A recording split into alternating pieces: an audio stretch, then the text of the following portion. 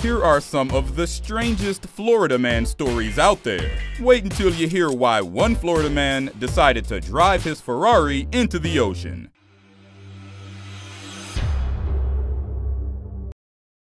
Number 14, I meant now.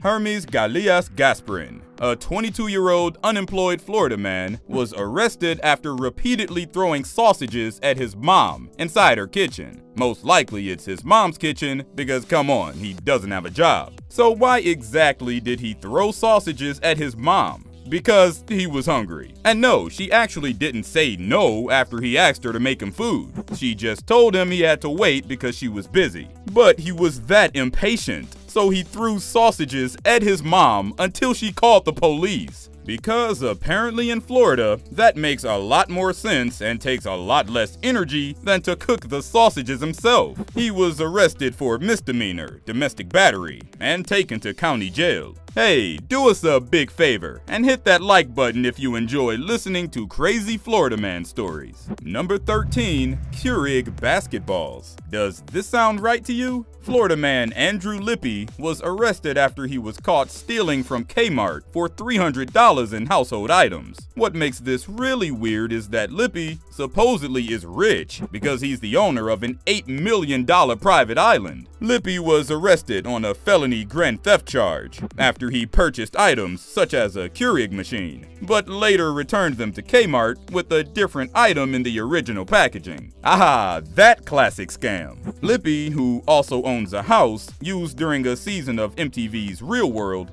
bought Thompson Island off Key West for $8 million just the week before his crime spree. A loss prevention officer at Kmart told police Lippy bought a Keurig coffee machine and returned it the next day, but inside the box was a basketball. He also bought and returned a bed skirt. However, a pillowcase was inside the packaging instead. Number 12, no mas. One Florida man actually wanted to go to jail because he absolutely wanted to avoid spending time with his wife. Florida Highway Patrol pulled over and arrested 70-year-old Leonard Olson after he was found standing through his sunroof as his car was driving down the interstate. The deputy said Olson was veering from lane to lane while sometimes driving over 100 miles per hour. After state troopers finally pulled him over, Olson said that his car had a gigantic computer and was able to drive by itself. And that's why he said he took the chance to praise the Lord through the sunroof. Ah, that explains everything. Of course, that wasn't even the weird part. Olson asked if he could just turn himself in. He said he'd rather be in jail than be treated as a servant in his own home by his wife.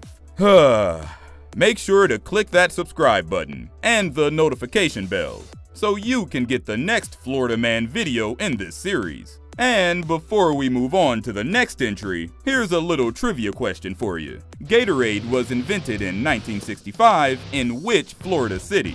Is it A, Gainesville, B, Tallahassee, C, Miami, or D, Jacksonville? You'll find out the answer a bit later in the video.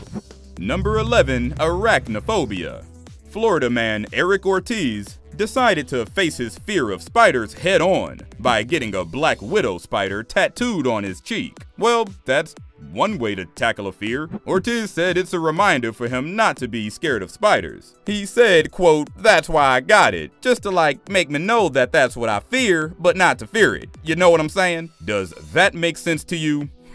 Well, Ortiz is afraid of spiders, but it doesn't seem like he's afraid of jail because when he was interviewed by a local newspaper, he was at the courthouse dealing with a felony charge of driving with a suspended license. And he also faced charges that include burglary, domestic battery, possession of Schedule IV substance, and retail theft. Number 10, shirts versus all skins. Should you be careful when you play a pickup basketball game in Florida? Florida man Jordan Anderson was charged with indecent exposure after police found him playing basketball. Well, not just playing basketball, I'm sure you guys figured that out, but playing basketball naked at a public park. The police were called after people noticed a guy casually walking without clothes around the park. Seriously, how can someone play basketball with so many parts flying around? Responding officers found Anderson naked and playing basketball on the court. When they asked him what he was doing, he told them that he was just working on his game. Surprisingly, when police asked him to put his clothes back on, he did. And thank goodness for police, he was arrested fully clothed.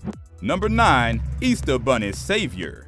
Do you remember this viral clip? Antoine McDonald is the Florida man behind the Easter Bunny outfit in the viral video of an Easter Bunny fighting a man. While McDonald was praised for his efforts to defend a woman, he is also wanted in connection for a car burglary that took place in the fall of 2018 in New Jersey. So why was he in an Easter Bunny outfit? He and his friends bought and wore the bunny suit just as a joke, and they took turns wearing it around. McDonald and his friends were bar hopping when he saw a man and woman fighting. He had intended just to break up the fight, but then the man started grabbing his leg. So McDonald began punching the man until the police came. Someone ended up filming the fight, and the video went viral. Just because people like seeing someone in a bunny suit beat up another person. What a time to be alive.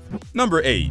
Not the typical catfish. Do you know someone that likes to impersonate law enforcement after they've had one too many? Me neither. Christian Dudley was arrested after riding his bicycle onto the front lawn of a Naples home and telling the woman who lived there he was an FBI agent. He had on a FBI hat and his bicycle had flashing red and blue lights. Dudley told the woman she needed to prove her legal status in the US. Well, the lady wasn't exactly convinced that he was an FBI agent and told him that he needed to leave her property or else she would call the police. So did he leave? Of course not. And because he didn't leave, the woman and her husband called the police. At that point, Dudley actually began to ride off on his bicycle. And of course, this story gets weirder. Before he left, he dumped several live catfish he had in his backpack on their driveway. Officers eventually arrested him after he was found riding his bike nearby. And in case you were wondering, yes, he had been drinking. Number 7. Waka Flocka Fence.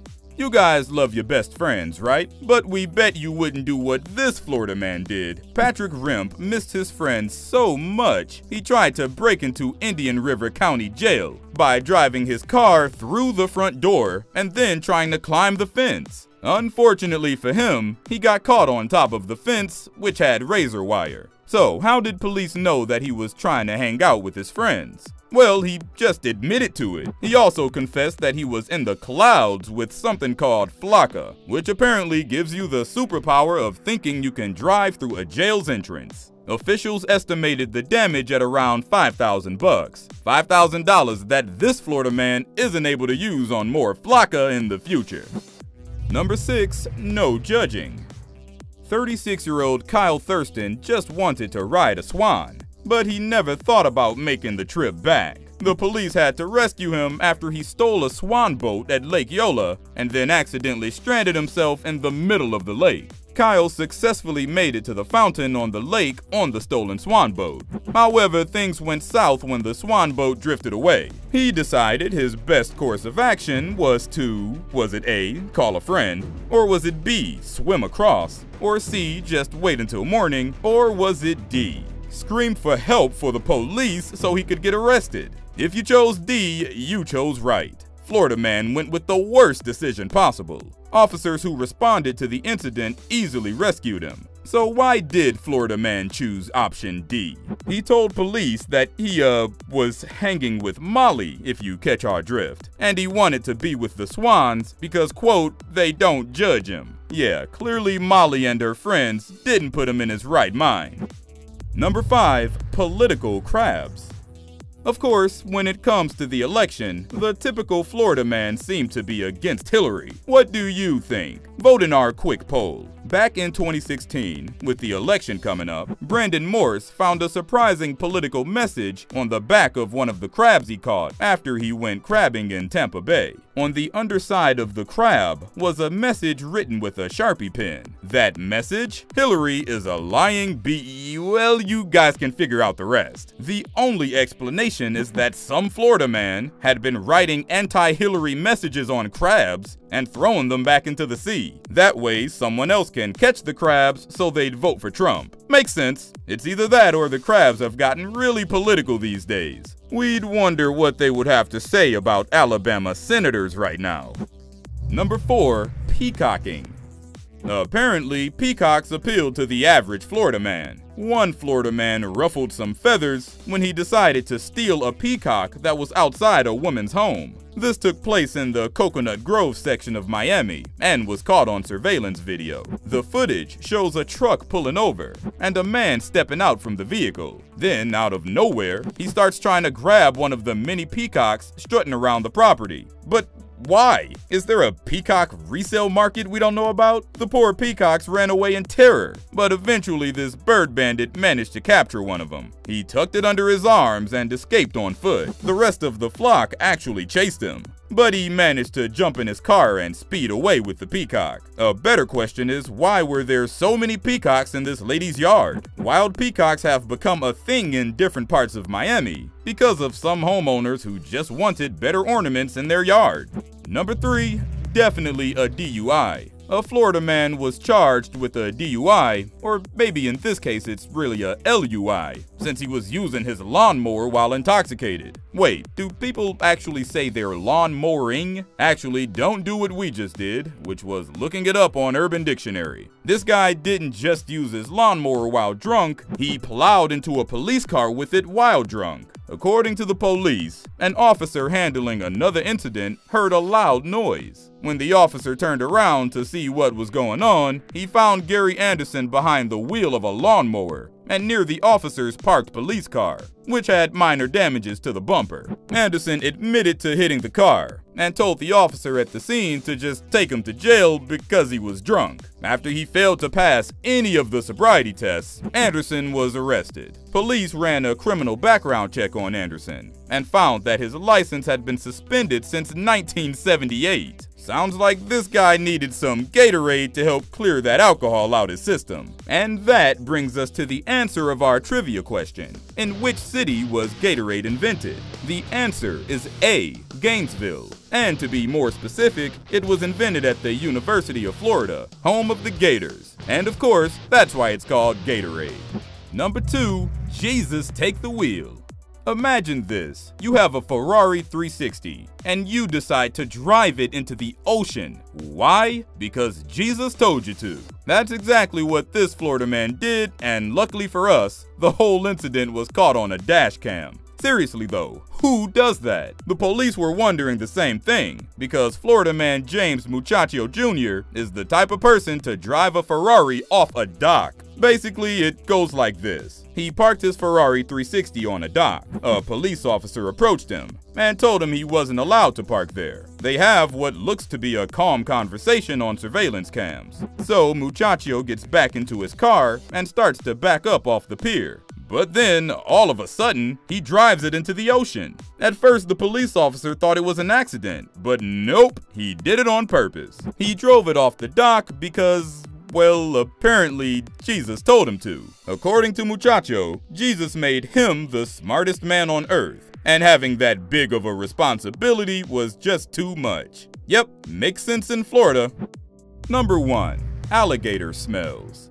Florida man Raymond Fettig was caught with alligator parts in his car. An officer noticed a scaly alligator foot sticking out of his dashboard when he was pulled over by Wildlife Commission officers. They were checking for his day pass to the Corbett Wildlife Management Area. You would think that he would hide alligator parts better since he knew he would be stopped to have his day pass checked. But no, this is a Florida man we're talking about. Officers noticed random alligator parts scattered throughout the cab of his truck. That's just disgusting. Officers also noticed that there was a strong decaying odor coming from the car, which, yeah, kinda hints to decaying gator parts. Fettig ended up admitting that all the gator parts were from an alligator that was allegedly obtained a few nights earlier. Watch this video to find out about some of the dumbest criminals next.